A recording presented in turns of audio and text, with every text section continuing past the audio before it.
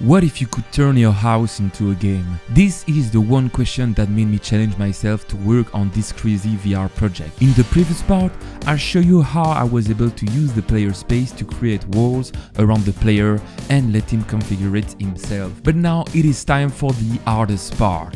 Making an enemy. And after some thinking, I think I've found the perfect fit. You see, in my aim as the player configured the room itself, the environment has an infinite number of configurations. Which means that if I want to make my enemy go from one point to another, we need to calculate every time the best way for the enemy to move across the room while avoiding all of the furniture, which is as complicated to make as plugging a USB on the first try. So how can we avoid this? And that's where it hit me.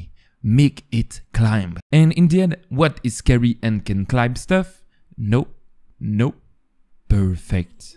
So I decided to go on Sketchfab to search for a cool 3D model to use and found this nice looking one made by developer. So now that we have the 3D model of the spider, the next thing to do is make our spider walk. But for this we have a big problem, more like 8 problems in fact. To create a walk cycle for human, we can create the movement of the leg by storing a single position, called a key, and then blend between each key to create the animation.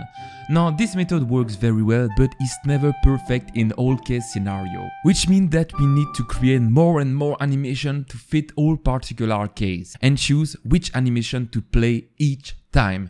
So yes, animation is hard work, and now imagine doing this not for 2 legs, but hey.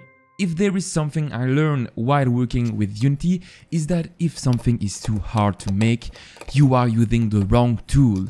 And the tool who is going to save us is this, inverse kinematics. Instead of moving the leg to a certain position by moving the bone, inverse kinematic does the inverse and use the target to move the leg. Following this awesome video from Codir, I was able to move the target to create a realistic movement in 5 steps. First, you fix the target on the ground, then you mark where you want the leg to step next, then you check the distance between the target and the step, and if the distance is greater than a certain threshold, you move the target to the step position. Finally, what's left for us to do is move the other 7 legs this way and delay the movement to have a zigzag walking pattern. And just like that, our spider animation is automatically handled, but most of all, it will always work on any type of ground. Okay, so our spider can work, but let's make it learn how to climb now. One eternity later. This was a disaster. I lost so many times trying everything. And that's where I found this awesome GitHub repository. So the moral of the story is that Feels94, thank you for making this, you are awesome. And to always make your research before trying to redo everything on your own. So one of the main inspirations for this project was the crab head from Half-Life Alyx. The crab head is this terrifying bloodthirsty creature, but the most terrifying part for me is that it can actually jump to your face. This mechanism is so cool and works so well in VR, so let's just straight up try to make it work for spider. Now if this is our spider and this is the player head, how can we make our spider jump from here to here? And the answer is this, the mighty ballistic equation, giving us the correct angle to shoot our spider, written in a language that few could comprehend. But we managed to break the code. And if we apply the result to our spider, yep, it worked flawlessly.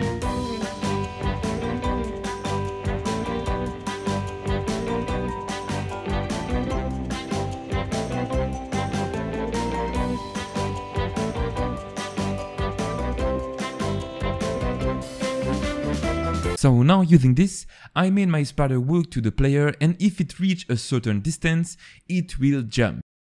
Okay, so we succeeded to make the complete spider movement, and I'm really happy of how it turned out, but as fun as it was to make this, we are still missing the pièce of résistance to let the player fight back. And I think it will be only fair to give him a proper weapon, in my case a shotgun. To do so, here is a little trick just for you. First, make the shotgun follow the position of one of the two hands and then simply aim the gun at the other hand. And this way you will get a proper smooth two-hand movement with the weapon. But now our hands are looking kind of off right now because they don't look like they are holding the weapon.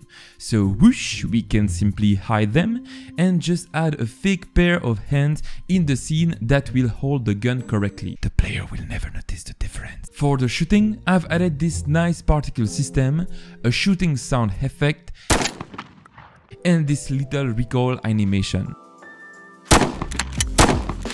This doesn't seem like much, but god, the result is so satisfying to play with. By the way, if you want to know how I made this shotgun, I will release a tutorial on my Patreon that will cover every step of the process. So if you want to support the channel, have access to more than 18 exclusive tutorials, like this tutorial on how to make a Fruit Ninja in VR, join us, the link is in the description below. Now, by adding a cone collider at the top of the gun, I was able to create a list of all the spiders that we are currently aiming at. So the only thing that we need to do is make all the spiders in this list explode when we shoot.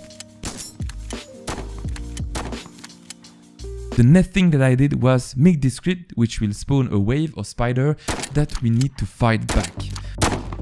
We worked really hard for this and now we are ready to use all of these ingredients in the actual environment that we made in last video. This is where we will know if our enemy works or if we need to redo it completely. Now, I wanted the spider to not just appear out of nowhere, so I made this little crack animation to make it feel like the spider is digging through the wall. And after some adjustment, like turning the light down and using this flashlight on the shotgun, I had my result.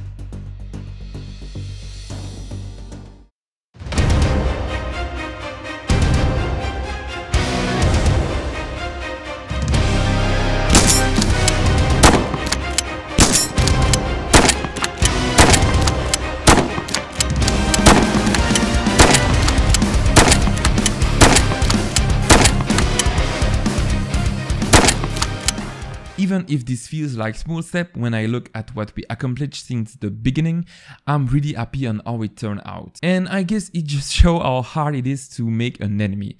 Thankfully, it didn't feel like I was alone in this project making this, thanks to the awesome people who made the awesome asset that I could use for this project. And thanks to you also who give me a lot of feedbacks. I know that everybody has that on YouTube, but if you could leave a like and subscribe and share this video, it will mean the world to me and would help me spread the word of this project. Now, if you want to try the game yourself and configure your own room, I've published a simple prototype version here on this itch.io page, which you will be able to find in the description. It's free, of course, but keep in mind that this is not a finished project at all.